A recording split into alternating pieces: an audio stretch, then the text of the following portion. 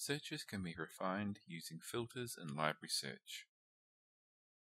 Type the keywords into the library search box on the library homepage and then click Search. The results list will appear. If the search is too broad, there will be a lot of results. These can be refined using the filters. To choose a particular format, look under the heading Resource Type and select the type of resource wanted. Click on Show More for other resource type options. Select the type required. For books, select the book option. For only ebooks, click on Full Text Online. For articles from journals, then select Articles under Content Type.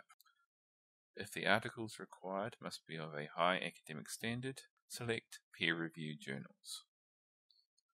Refine your search further by selecting Subject Terms. Click on Show More to see the full list. This list is ranked by how many items are available. Click on the subject to include or exclude one at a time. After each selection, the results list will be updated to match the selection.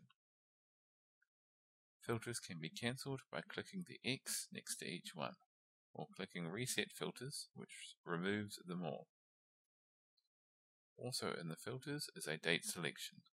A specific start and end date for the range can be chosen. The author filter allows selection of works by a specific author. Library limits results to only those in a particular library. For example, the Central Library or the Teaching Resources Library. Other filters are collection, language, or journal title. We recommend you watch these videos. For more assistance, please contact the library.